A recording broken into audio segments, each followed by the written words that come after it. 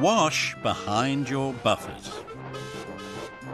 Up in the mountains there are many railway tracks that the little narrow gauge engines run on. There are also many roads. Madge is a snub-nosed lorry.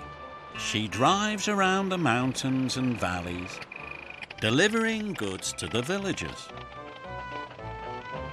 Madge likes all the narrow gauge engines. Madge is very kind. She likes to take care of everyone she meets. One morning, Mr. Percival, the Thing Controller, came to see Madge. "There is to be a country show and engine rally," he said, "and Rheneas and Skarloey are to lead the rally." "How wonderful," said Madge. "The engines must be extra clean and shiny. I need you to take them some soap and brushes." "Of course," smiled Madge. "I'll deliver them right away." "And make sure you're back in plenty of time," added the Thing Controller. "You have a very important job. You are to pull the brass band. You need to be clean too." "How exciting," exclaimed Madge. "I'll be the cleanest lorry you have ever seen." Madge was very proud. "This will be the grandest country show and engine rally ever," she smiled. There was a lot to do. First, Madge went to see Rheneas. Rheneas had been working at the coal mine. He was very dirty, but soon he was being washed and scrubbed for the country show. Madge watched. She had to make sure Rheneas was extra clean and extra shiny for the engine rally. "Get the engineer to scrub all the way round your number and nameplate," Madge told Rheneas. Madge made sure his whistle was washed and his boiler bands were buffed. "There," Madge exclaimed. "Now you're ready for the rally. And wash behind your buffers," she called as she drove away. Madge still had lots to do. But now Madge was late. She had to hurry. She drove faster and faster. The mountain roads were very dirty. "This dirt will take a long time to get off," thought Madge. "I must make sure I'm back in plenty of time. I have to be washed and polished too."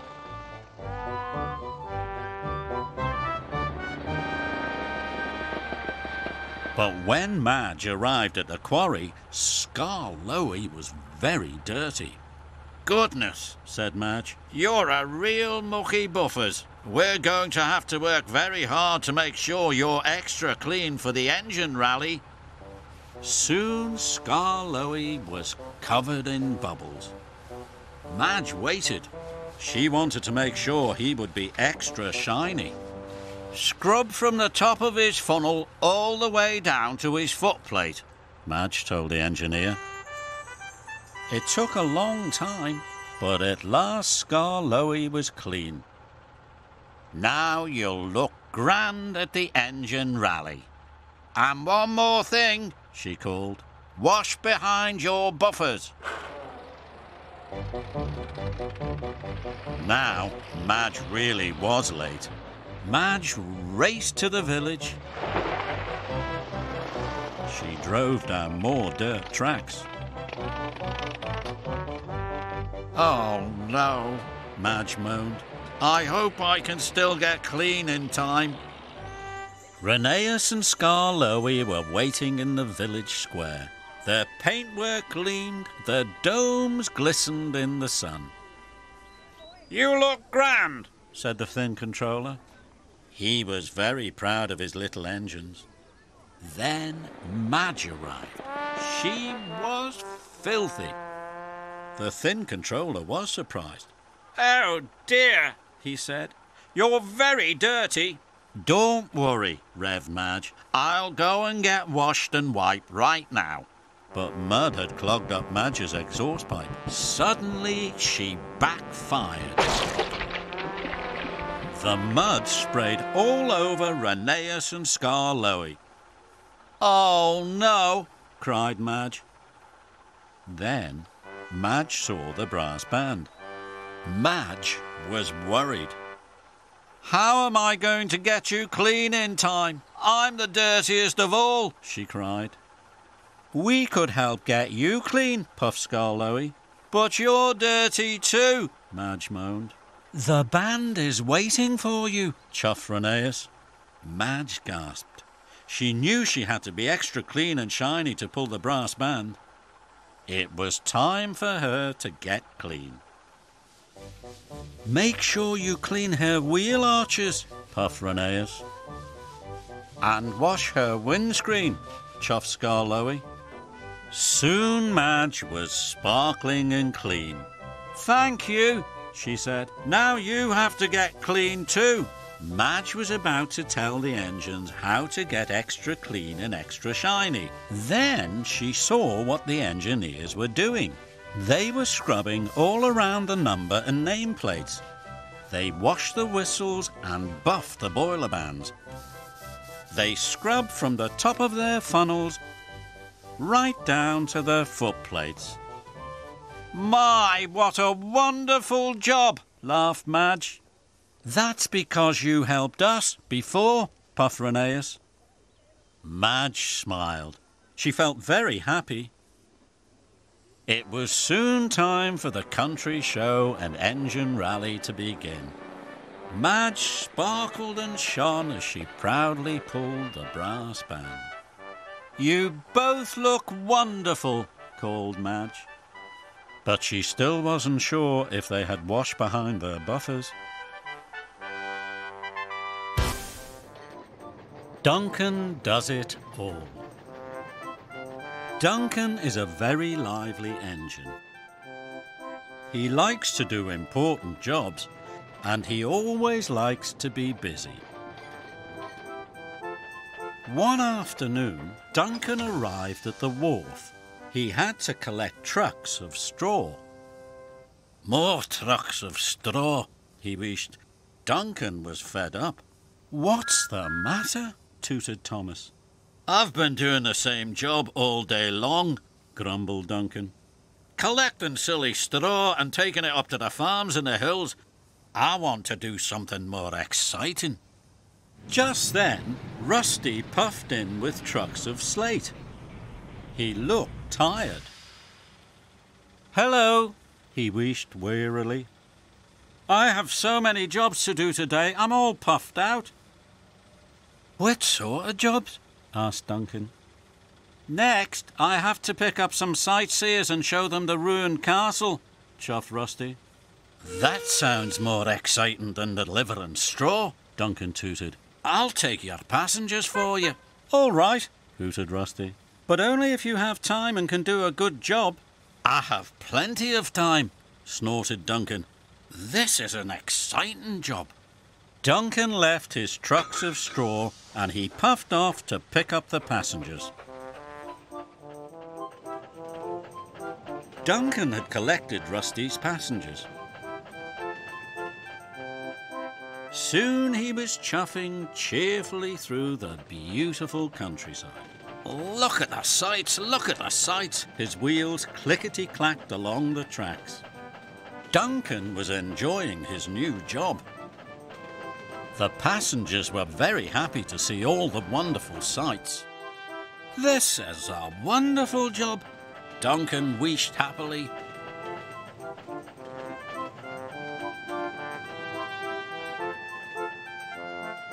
On the way across the lake, the passengers got out to take some photographs. Duncan had to wait for them. He wished he had something to do to pass the time. Just then Skarloey puffed up. He was pulling trucks of logs from the sawmill. Flatten my funnel, he whooshed. These trucks are heavy. I hope I'm not too late for my next job. What is your next job? Duncan asked his friend. I have to collect sheep from the farm, puffed Skarloey, and take them to the market. That sounds more exciting than waiting here, Duncan tooted. I'll take the sheep to market for you. Thank you, steamed Skarloey. but only if you have the time and can do a good job." "I have plenty of time," chuffed Duncan. This was an exciting job. And he puffed off to collect the sheep. The sightseers were very surprised to be left behind. At the farm, Duncan coupled up to the sheep trucks. "This is a wonderful job," he whistled excitedly. Then Duncan puffed off to market. Duncan clickety-clacked through the countryside with his sheep. "This is much more exciting than pulling passengers," he hooted. Up the track, Sir Handel was at the water tower. "What are you doing today?" puffed Duncan. "The thin controller needs me for a very special job," wheezed Sir Handel grandly. "What job?" puffed Duncan. "I have to collect a merry-go-round from the transfer yards," Sir Handel chuffed.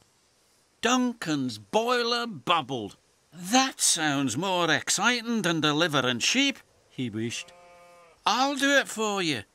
And before Sir Handel could say anything, Duncan raced away to the transfer yards. Duncan was feeling very pleased with himself.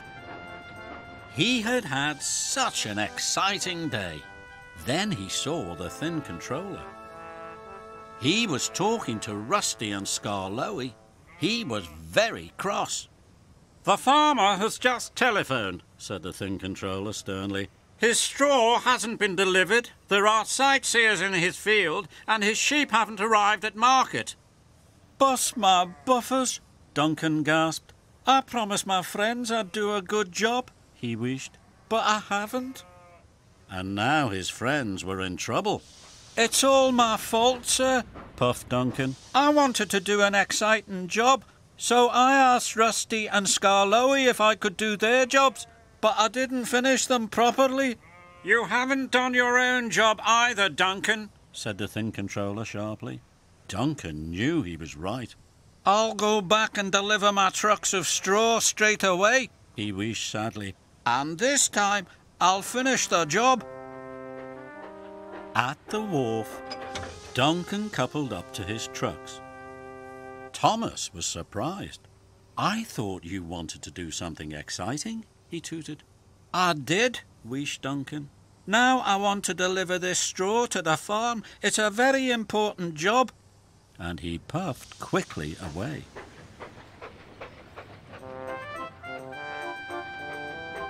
Duncan met Rusty at the lake. "Do you want to help take my sightseers to the forest?" hooted Rusty. "No, thank you," chuffed Duncan. "I'm enjoying doing my own job."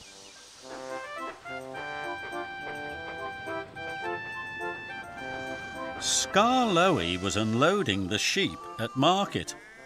"Next, I have to collect some cows," he whistled. "Do you want to help?" "No, thank you," chuffed Duncan.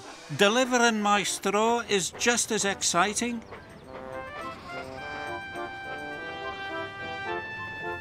When Duncan arrived at the farm, the farmer was pleased to see him. That made Duncan feel very happy. He had finished his job properly, and he had been a really useful engine. Ding-A-Ling! Freddie was a fine old mountain engine. He knew more about the hills, the valleys, the hidden tracks, and the highland villages than any other engine. But there were still some things that Freddie didn't know. One morning, Freddie, Peter, Sam and Mighty Mac were at the wharf. Mr. Percival was going on a family cycling holiday. James was bringing a new bicycle. "You are late, James," whistled Freddie grandly. "The thin controller is waiting." "I came as fast as I could," James wished crossly. Freddie was to deliver the bicycle, so it was loaded onto his flatbed. "There's no bell," James huffed. I don't think a bicycle bell is important, puffed Freddie. It's very important, snorted James. It's like a whistle. It lets everyone know you're there. That made Freddie feel very silly. One of you must find a bell for the Thing Controller's bicycle right away, James steamed snootily. Peter, Sam and Mighty Mac didn't know where to find one, so they looked at Freddie. Freddie didn't know, but he didn't want to ask James. Of course I know where to find a bicycle bell, Freddie chuffed quickly. He didn't want James to think he was even sillier. So he puffed quickly out of the wharf. Freddie chuffed along. Ding-A-Long, Ding-A-Ling, find a bell with the very best ring, he whistled cheerfully. But he couldn't see a bicycle bell anywhere. Freddie puffed up to a farmer with his cows. Hooray! He chuffed. A cowbell will be as good as a bicycle bell. The farmer hung the bell on the handlebars. Just then, Mighty Mac puffed up. The cowbell clanged. Listen to that, chuffed Freddie proudly. This is far better than a bicycle bell. But the cows didn't look up. The cows aren't taking any notice at all, huffed Mighty. That'll never do for a bicycle bell, chuffed Mac. Freddie felt silly, and he chuffed quickly on his way. Then Freddie puffed into Top Station. Cuffy the clown had a ring of bells around his neck. They jingled and jangled. Hooray! Freddie chuffed. Cuffy's bells would be as good as a bicycle bell. Cuffy hung the bells next to the cowbell. Just then, Peter Sam puffed up. The bells chimed and tinkled. Listen to that, whistled Freddie proudly. But the children kept laughing with Cuffy. The children aren't taking any notice at all, puffed Peter Sam. They'll never do for a bicycle bell. Freddie felt even sillier, and again he chuffed quickly away. Freddie had puffed all over the hills. I will have to go back to the wharf, he steamed sadly, and tell them all I can't find a bell. And he huffed slowly away. Freddie arrived at the wharf. He could see Peter, Sam, Mighty Mac and James. They were waiting for him. I must find a bicycle bell somewhere before they see me, he puffed, and he chuffed quickly away from them. Freddie looked everywhere, and then he saw it. A shiny new school bell. Hooray! He whistled. A big school bell is far better than a little bicycle bell. With a bell that big, everyone will know the Thing Controller is there. The workman put the bell on the bike, but it was very heavy. The bicycle toppled off the flatbed and crashed to the ground. All the bells jingled and jangled. Peter, Sam, Mighty Mac and James heard the clatter and rushed over. The yard manager was very cross, and everyone looked at Freddie. The Thing Controller is waiting for his new bicycle, the yard manager said sternly. I'll have all the bells taken off, then you must deliver it to him. Freddie felt sillier than he had ever felt. Later, Freddie was puffing glumly out of the wharf. He met Thomas chuffing in. What's the matter, Freddie? Tooted Thomas. Freddie told Thomas everything that had happened. And it's all because I felt silly and didn't ask James where to find a bicycle bell. I'm sure you'll find one soon, Thomas whistled. Suddenly, Freddie saw a bright new foghorn on Thomas's flatbed. Where are you taking that bright new foghorn? Freddie asked. It's not new. It's old, tooted Thomas. But it still works very well. It has just been cleaned and painted. Now I know just what to do, Freddie cried excitedly. And he puffed quickly out of the wharf. The thin controller looked at his new bicycle. There's no bell, he gasped. Yes, there is, sir, Freddie whistled. He asked the yard manager to take the old bell from the old bicycle. The yard manager polished it once, then he polished it again and put it on the new bicycle. It was as good as new. The thin controller was very happy. What a good idea, Freddie, he smiled. And James had to agree. Freddie didn't feel silly anymore. He felt very proud. Ding-A-Ling rang the thin controller's bell, and Freddie toot-tooted back.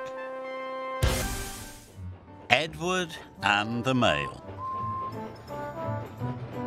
Edward is a very wise engine.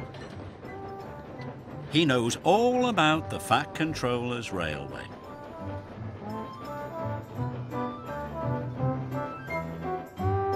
The other engines know they can always ask Edward for help. One morning, the Fat Controller came to Tidmouth Sheds. Percy has broken down. He's at the repair yard, boomed the Fat Controller. I need another engine to take the mail. Edward could do it, chirruped Emily. Yes, huffed Henry. Edward knows how to do everything. Good idea, said the Fat Controller. But Edward had never taken the mail before. So Topham Hatt told Edward to collect the parcels and deliver them just like Percy. Edward wanted to ask how Percy would deliver the mail, but he didn't want to look silly. I don't want the Fat Controller to think I can't deliver the mail, puffed Edward. I'll have to work out how to do it by myself.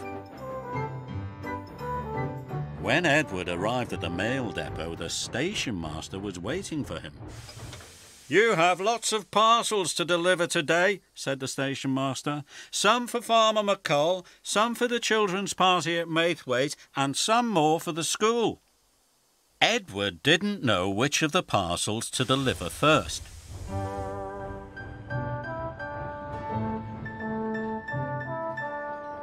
Maybe I should go to Farmer McColl's, Edward sighed. Or maybe the school. Edward puffed up to a junction. Thomas was waiting. "Hello, Edward," chuffed Thomas. "Are you delivering the mail today?" Yes, puffed Edward. "You'll be good at that," tooted Thomas. Edward really wanted to ask Thomas which parcels he should deliver first, but Edward didn't want to look silly. The signal changed. Edward watched Thomas puff away. He was worried. Everyone thinks I know how to do everything, Edward moaned. I hope I can get it right. Edward decided to take the parcels to the children's party first. But Edward didn't know that Percy delivered the parcels in a special order. He accidentally left Farmer McColl's parcels with the children, and he whooshed away. Edward puffed across the countryside.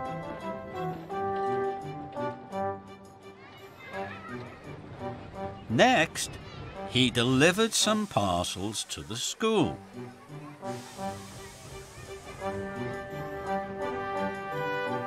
And finally, he delivered the rest of the parcels to Farmer McColl. That was easy, chuffed Edward. I made all the deliveries and I didn't have to ask anyone how to do it. He felt very proud and very relieved. But the Fat Controller was getting lots of phone calls. Edward had delivered the wrong parcels to the wrong places. When Edward found out what he had done, he was upset. I'll have to deliver them again, he wheezed sadly. Edward knew everyone was waiting for their parcels. He would have to hurry. First, Edward collected the parcels from the children's party. Then, he collected the parcels from the school. Now I have to collect the parcels from Farmer McColl, puffed Edward, and he steamed away. Edward was unhappy. I must not be late with these deliveries, he chuffed. Edward didn't want to let the Fat Controller down. I must hurry, he wished. Edward raced on. Mustn't be late, mustn't be late. But then, Edward had to stop at a junction. He didn't know which way was the fastest track to take to the farm. Edward was in such a rush, he didn't ask the signalman. Stop! Shouted the signalman. That track is closed. Edward rattled round a bend and straight into a barrier. Parcels flew everywhere. I'll never deliver the parcels on time now, he moaned. Edward felt terrible. Soon the parcels were loaded back into Edward's trucks. Edward knew now he had to ask for help. I must find Percy. I will ask him what to do. So Edward steamed off to the repair yard.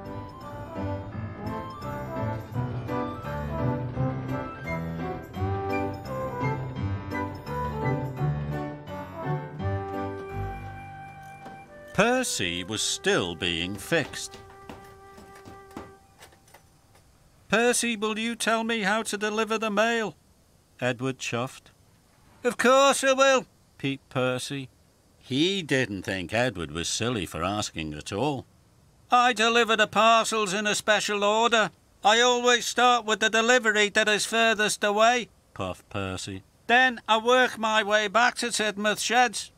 Edward was very happy he had asked Percy what to do. So Edward puffed across the island. Now he knew how to deliver all the parcels in the right order. The children got their parcels in time for the party. The right parcels were delivered to the school, and Farmer McColl was very pleased. Everyone was happy. Everyone knew Edward was a wise engine, but now Edward felt even wiser.